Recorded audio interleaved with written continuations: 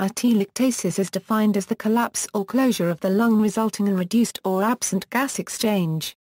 It may affect part or all of one lung.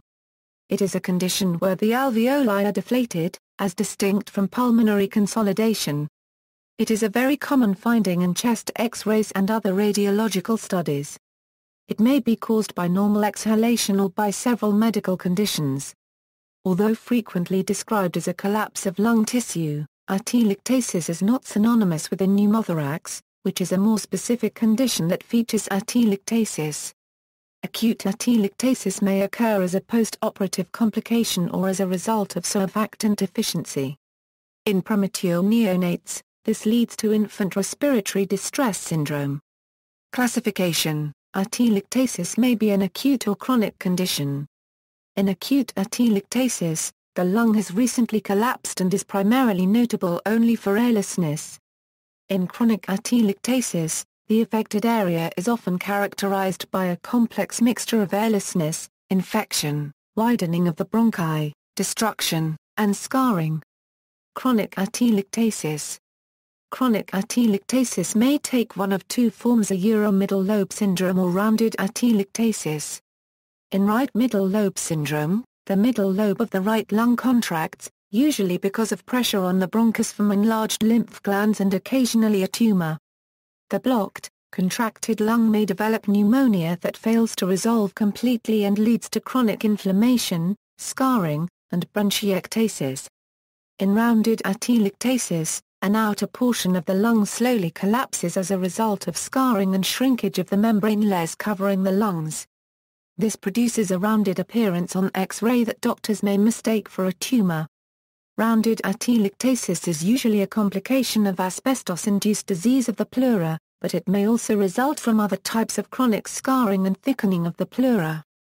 Absorption atelectasis: the atmosphere is composed of 78% nitrogen and 21% oxygen. Since oxygen is exchanged at the alveoli capillary membrane, nitrogen is a major component for the alveoli's state of inflation. If a large volume of nitrogen in the lungs is replaced with oxygen, the oxygen may subsequently be absorbed into the blood, reducing the volume of the alveoli, resulting in a form of alveolar collapse known as absorption atelectasis. Signs and symptoms: may have no signs and symptoms, or they may include cough, but not prominent, chest pain, breathing difficulty, low oxygen saturation, pleural effusion, cyanosis, increased heart rate. It is a common misconception that atelectasis causes fever. A study of 100 post-op patients followed with serial chest X-rays and temperature measurements showed that the incidence of fever decreased as the incidence of atelectasis increased. A recent review article summarizing the available published evidence on the association between atelectasis and post-op fever concluded that there is no clinical evidence supporting this dogma. Causes: the most common cause is post-surgical atelectasis, characterized by splinting, that is restricted breathing after abdominal surgery. Smokers and the elderly are at an increased risk. Outside of this context, atelectasis implies some blockage of a bronchiole or bronchus, which can be within the airway, from the wall, or compressing from the outside. Another cause is poor surfactant spreading during inspiration, causing the surface tension to be at its highest, which tends to collapse smaller alveoli. Atelectasis may also occur during suction, as along with sputum, air is withdrawn from the lungs. There are several types of atelectasis according to their underlying mechanisms or the distribution of alveolar collapse. Resorption, compression, microatelectasis and contraction atelectasis. Diagnosis: chest X-ray, post-surgical atelectasis will be B-basal in pattern. Computed tomography, bronchoscopy. Treatment: treatment is directed at correcting the underlying cause. Post-surgical atelectasis is treated by physiotherapy, focusing on deep breathing and encouraging coughing. An incentive spirometer is often used as part of the breathing exercises. Ambulation is also highly encouraged to improve lung inflation. People with chest deformities or neurologic conditions that cause shallow breathing for long periods may benefit from mechanical devices that assist their breathing. One method is continuous positive airway pressure, which delivers pressurized air or oxygen through a nose or face mask to help ensure that the alveoli do not collapse, even at the end of a breath.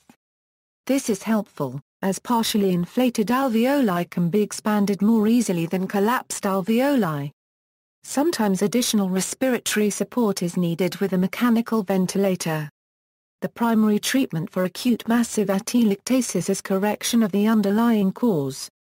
A blockage that cannot be removed by coughing or by suctioning the airways often can be removed by bronchoscopy.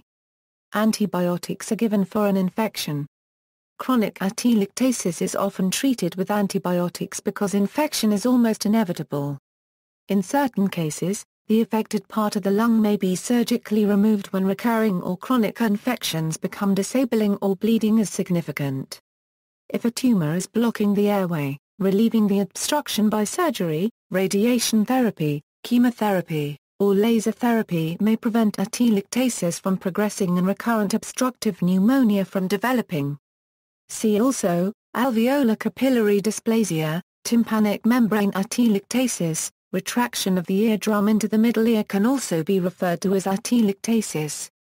Flat-chested kitten syndrome or FCKS, atelectasis in neonatal kittens, references. External links, 04-048A at Merck Manual of Diagnosis and Therapy Home Edition.